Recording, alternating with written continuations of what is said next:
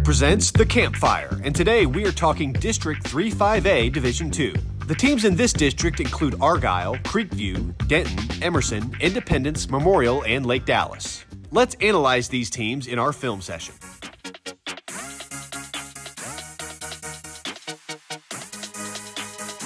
Argyle was already considered a powerhouse in Texas high school football, but their performance in their first year of 5A was something to admire. The Eagles went undefeated throughout the regular season and made it all the way to the state semifinal before losing to eventual champion South Oak Cliff. Argyle used a dynamic ground attack, but the bulk of their running game plus some huge defensive pieces have graduated. Look for Todd Rogers to still pound the ball as the Eagles do return some first-team all-district linemen. The team on everyone's radar is Frisco Emerson. The Mavericks finished second last year and return a lot, including Allen transfer Michael Hawkins at quarterback. Running back Izzy Bills and receivers Kylan Evans and Matthias Machado are all district players returning that should help put points on the board. Lake Dallas made the postseason in the last game of the year, and they bring back quarterback Cade Bortnam and receiver Keondae Henry. Frisco Independence was a playoff team last year as well, but it was a senior-laden team, and the Knights will need some inexperienced players to step up in order to make another postseason push. Denton will need someone to step into the running back position now that district MVP Coco Brown has moved on. Frisco Memorial and Carrollton Creekview will try to build off their 2 combined wins last year as they look to make noise in district play. Switch to Cricket and get a free Moto G 5G with your new plan. Smile, you're on Cricket. For an even deeper look at 3-5A Division 2, here's producer Ward Fasold and insider Matt Diggs with the district breakdown. Alrighty, it's district breakdown time. There's my good buddy Dixie over there, and we're ready to start diving into some 5A districts, starting with 3-5A Division 2, where Argyle did not shock many people when they came in from 4A to 5A and did what they had to do. They didn't lose until they hit that defending champion South Oak Cliff team late in the playoffs. But it seems like they got hit with the graduation bug. How do you feel they're going to do this year in 3-5A Division 2, especially with Emerson coming up? You know, they really did get hit with the graduation bug. And I know when you look at a lot of these legacy programs like South Lake Carroll and Highland Park, obviously, they have to graduate every single year. But, you know, there's always a couple of players that I look at when I dig deep that, you know, like, oh, the sophomore's coming up, or, maybe they had a junior backup who got some time in some of the blowout games. For the first time for a while for Argyle, I don't really see that this year. I don't really see that infrastructure, that talent player that I can just look at and go, you know what, they're going to be in good hands. What makes me feel like they're in good hands is the coaching staff. Obviously, the legacy coaching staff and the infrastructure that they've built over there, I think that they've earned the benefit of the doubt. But there's going to have to be some players coming up who really step up. I think what Argyle does best, and you're going to see that carry over from the last couple of years, is that offensive and defensive line. So I think a lot of people are going to be raising the flag of Frisco Emerson. Obviously, the big story in the offseason was Mike Hawkins, the all-star quarterback from Allen, transferring over, and one of the, according to the Dallas Morning News, one of the teams that voted against his transfer was Argyle. So I think you already see a little bit of bad blood floating in with Argyle and Frisco Emerson. But Frisco Emerson, as you talked about, obviously returned just about everybody. I got Argyle 1, Frisco Emerson 2, Lake Dallas 3, Frisco Independence 4, Frisco Memorial 5, Denton 6, and Carrollton Creekview to round out the district at 7. All right, buddy. We'll post the entire breakdown segment this Wednesday on our social media pages. Now let's take a look at some game changers in our Players on the Rise presented by Parker University.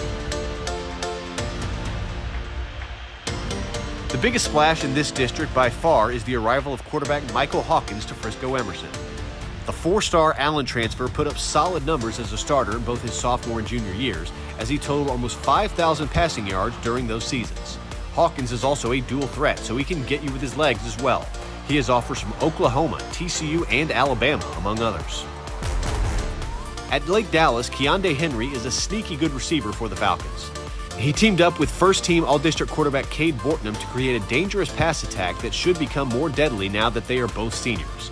Last year, Keondae caught 30 passes for 626 yards and 10 touchdowns. Those numbers should go up in 2023.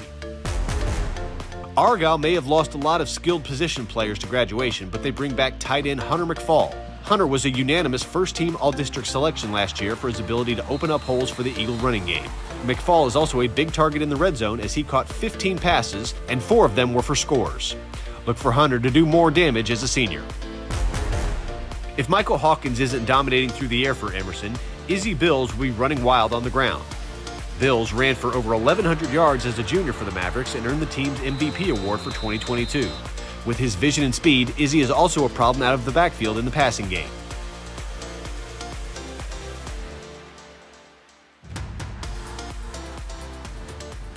Switch to Cricket and get 4 lines for $25 each per month, plus unlimited nationwide 5G. Smile, you're on Cricket.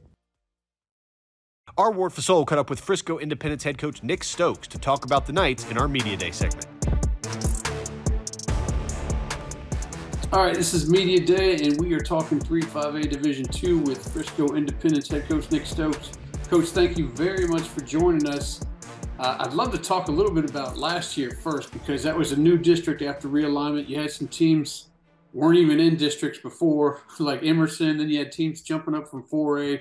A lot of new teams that you were facing, and nobody really knew what to expect.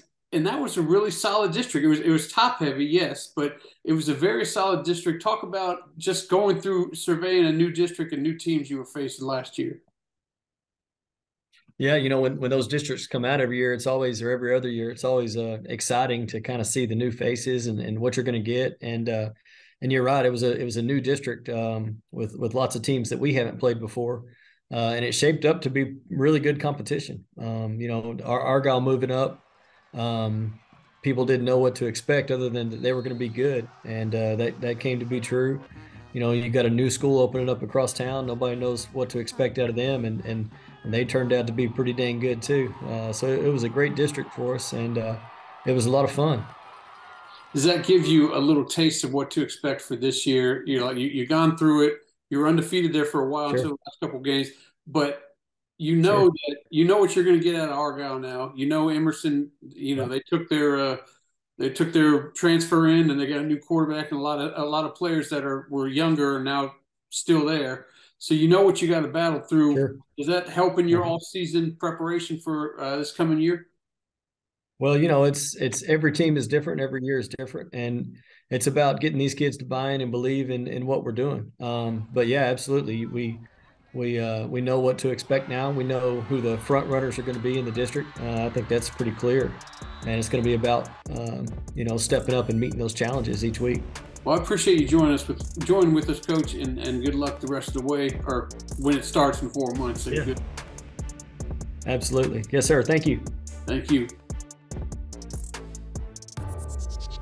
You can catch the entire interview Friday on our social media channels. That's going to do it for this week's Campfire. Next week, we dive into District 4-5A Division II. Until then, have a great week, everybody.